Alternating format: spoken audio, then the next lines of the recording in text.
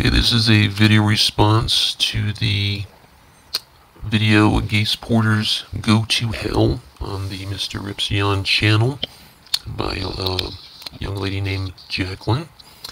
And she's responding to a girl that had written to her about how her pastor had said that she deserved to go to hell because she supported gay relationships and gay marriage. And that's obviously wrong. There's no need for that. It's fine for you say you disagree with somebody, it's not biblical, but don't need to be nasty and hateful like that. But it's interesting how she admits that this develops feelings of hatred within her and against those that disagree with her. And often this video is full of talk about how those that aren't for same-sex marriage are hateful. And that's certainly not how I feel, and how I know how a lot of people feel.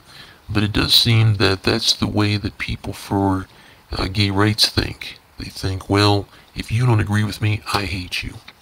And I think that's where actually a good deal of the hate is going on in this whole conversation. But just to address some of the misunderstandings in this video about Leviticus 18 and how Christians cherry pick by picking on homosexuals, but not all the other commandments there in the Old Testament. You got to understand that the law of Moses, the Old Covenant, was given to the Jewish people, never to Gentiles, never to Christians. When Jesus came, he said, I fulfilled the Old Covenant and I'm bringing it into a new covenant. And the new covenant didn't have those prohibitions, so that even Jewish believers in Jesus today, Jewish Christians, need not obey the Old Covenant. She mentions about how Jesus never said anything about gay relationships, so if he didn't think it was a big deal to mention it, it must be okay. Well, he never mentioned anything about gay bashing either. Before you make a point, it'd be good just to think, or an argument, you'd think, well, what if I just changed this scenario a little bit? Would it still work? And this one obviously doesn't. He doesn't mention about child molesting and all sorts of things, and yet we know these things are wrong, and that's not the way Christians think anyway. They take everything, or they should at least take everything in context, not just the red letters in the Bible.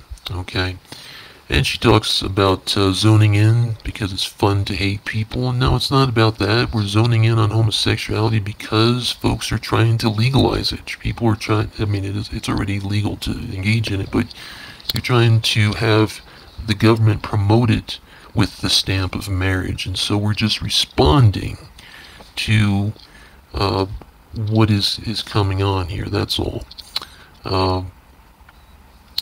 She mentions one last thing that about separation of church and state, also another misunderstanding. What it says in the Constitution is you're not to establish a state religion.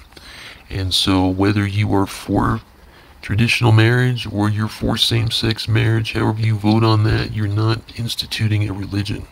You're just changing a definition within marriage. So just like most videos of this type, wrong on every point that was made, except for her first point, which was indeed it's wrong for people to be harsh and hateful just because they don't agree with them on traditional marriage or on a Christian point of view.